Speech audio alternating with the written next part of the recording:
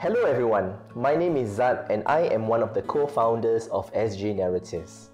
One of the questions we ask throughout the giving conversation with each organization is, if funding was not an issue, what would you do to improve your organization? We find ourselves in a similar situation with SG Narratives. SG Narratives is fueled solely by passion, but we do find ourselves in situations where if we had access to funding, our projects would be of a much higher caliber and would elevate the conversations to the quality it truly deserves.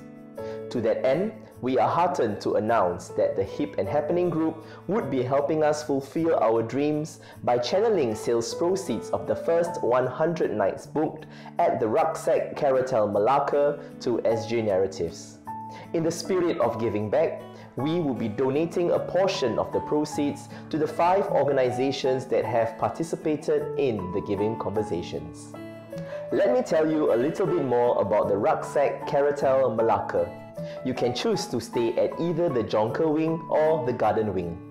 The Jonker Wing is located in the heart of the historical city and surrounded by many visit-worthy tourist places and historical landmarks such as Dutch Square and the Melaka River. The Grand Wing gives you permission to step away from the hustle and bustle of city life and surround yourself with luscious greenery where you will be greeted with a picturesque garden view as you awake.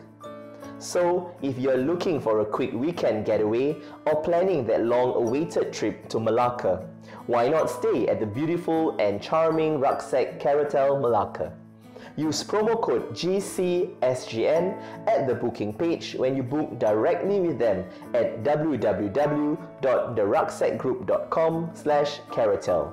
That's promo code GCSGN at www.therucksackgroup.com/caratel. The promo code expires 31st January 2018 and the booking is valid for all hotel stays from now till February 28, 2018.